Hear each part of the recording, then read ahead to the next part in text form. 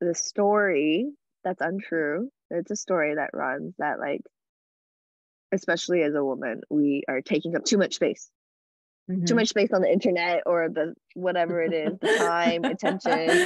Yeah. Like there's a possibility for that. It's like everyone, especially as I've heard you say, is a sovereign being. So they can choose to tune in or not. Exactly. They have the choice. Exactly. And you're Yeah. actually giving them the opportunity to make that choice. So Hmm. in that choice, you present yourself to the universe, your declaration of what it is that you know to be true.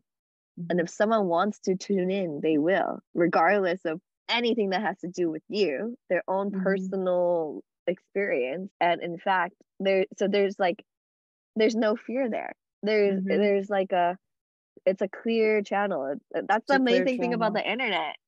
The internet's like, this is Yeah. me. This is a video of myself. You want to watch it, you can. If not, you don't have to. I'm Yeah, happy. I love exactly. myself. And that's the energy that we create from, that you Hmm. create from. It's like, okay, whoever wants to watch this will watch. It's like interesting.